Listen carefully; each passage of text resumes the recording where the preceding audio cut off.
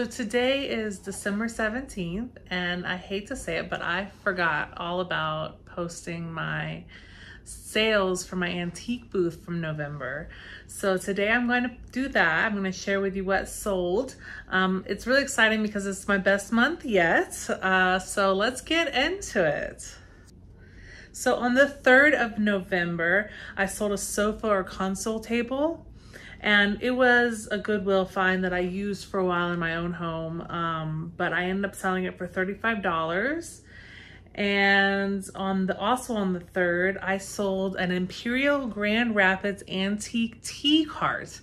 Now I bought this tea cart thinking it would go for a lot of money because it was really a unique piece.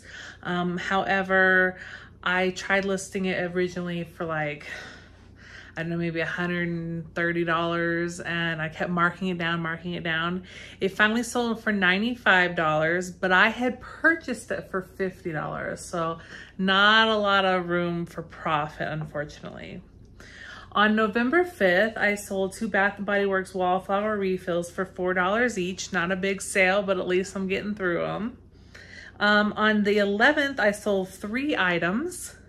I sold a Rae Dunn Bumblebee Honey Pot with Wood Dipper for $16 and 2 Rachel Ray red 18-ounce casseroles with lid.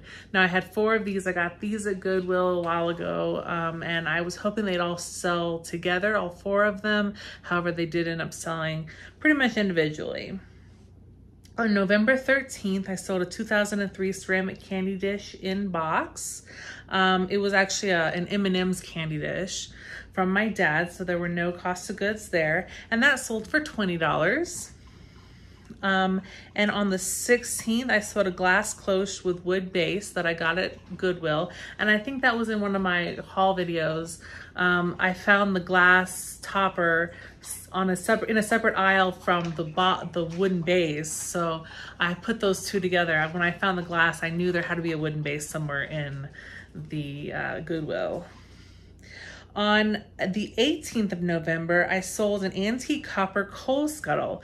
Now I had purchased this for $35 and I sold it for $95, my full asking price. I was willing to haggle, but they didn't have any interest in haggling, I guess. So I got full price on that. That was really exciting. And I had purchased that at a yard sale. I think I have that in a haul video as well. And then on the 19th, I sold a Rae Dunn butter dish and lid, and that sold for $20. And then on the 20th, the next day, I sold a bar cart on wheels with tray topper. That sold for $120. I almost marked that down, and then 2 days later, it sold for full price. And I only purchased it for $40 at a yard sale, and that I know for sure is like the thumbnail for one of my older videos. And then on the 21st, I sold a 35-piece stainless flatware set for $14. Now this wasn't anything special, but it was a good size flatware set that I had used for many years until we got a replacement for my mother-in-law. And this one was just in a Ziploc bag taped closed, so it didn't look very good, but it sold. And then on the 21st, I'm sorry, I sold a carousel gumball machine from my parents. I'm not sure where they got it from, but it was a really good looking piece, and it sold for $75. And since I didn't have any cost of goods in it, that was pure profit after commission. And then the last day of the month, the 30th, I sold a Falstaff Mirage Frost 20-piece flatware set, and that was new in box that I had purchased at Goodwill some time ago, and I sold that for $25.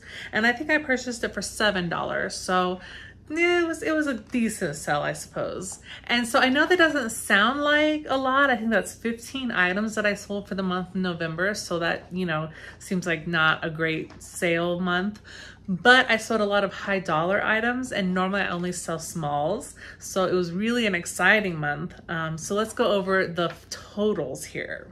For the totals of everything I sold $559. Cost of goods was $154, not too terrible. I think what really got me was that $50 on the antique cart. Commission was a total of $55.90. And the profit, so the profit on all the items, when you take the total price that they sold at and subtract the cost of goods and commission, I profited $349.10, so $349. But my rent is really high, so my rent is $272. The mall takes 10% of commission, 10% commission on everything I sell, and then they also take $272 in rent for a 9 by 10 foot space. So my total profit after all expenses was $77.10. And now remember, this is my best month yet. So, you know, it's a hobby. It's not a moneymaker, but I really enjoy it. So I'll just keep on going. And hopefully this month in December will be better. Although it's been a rough start, let's be honest. Yeah, I haven't sold that much yet. I don't have a lot of big pieces in there anymore either. So I need to fill it up with more furniture. But anyway, if you like this video and you got to the end, then think about hitting the subscribe button and the like button. And I will see you next time. Bye.